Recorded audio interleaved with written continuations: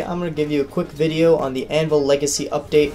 They changed a bit with the Scorpions and Mantises as well, so I'm going to explain it really quickly. So the regular Scorpion still takes one grenade to the back from full HP, but every other Scorpion now takes 2 grenades to the back from full HP.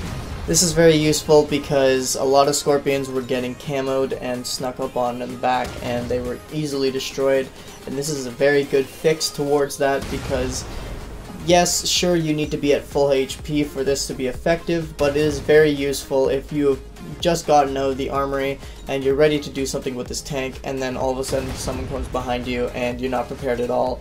It's not very fair, but this is just a slight benefit to the tanks that is very good for everyone to know about. So you don't have to worry about getting boarded on the back too much because you can just take them out after they get off.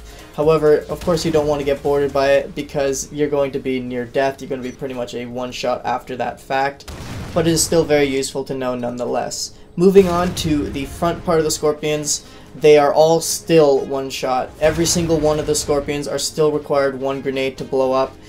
Doesn't matter if you have Wheelman or not, it is still a one-hit grenade to the front. It is only the back part that is counting towards this. But there is also something very interesting to know about the back side of the Scorpions, showing right here. The Corpse Scorpion takes 1 melee hit plus a grenade to blow up instantly without Wheelman, and every other Scorpion, including the Oni and Hannibal, takes 3 melee hits and then a grenade without Wheelman to blow up. Moving on to the Wraiths really quickly, just want to mention that nothing has changed. They are still required 1 grenade to the back and front to blow up. However, I have noticed with Wheelman that the Wraith Ultra and the Temple Wraith at full HP require 2 grenades. And the final update for the Mantis, you no longer can board it from the front in a 180-degree arc in the front. Consider it a half circle in the front of the Mantis. You cannot board it. You can only board it from the back half of it, so the half circle to the back of the Mantis.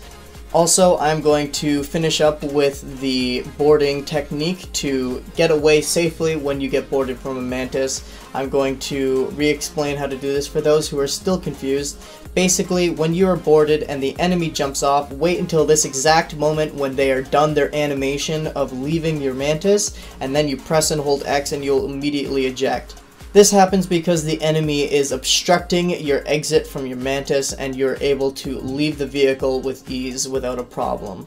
So I hope this video helped anyone who did not know about this update. It will be very useful for you in the future. So with that being said, hope you guys did enjoy this video, and I'll see you later.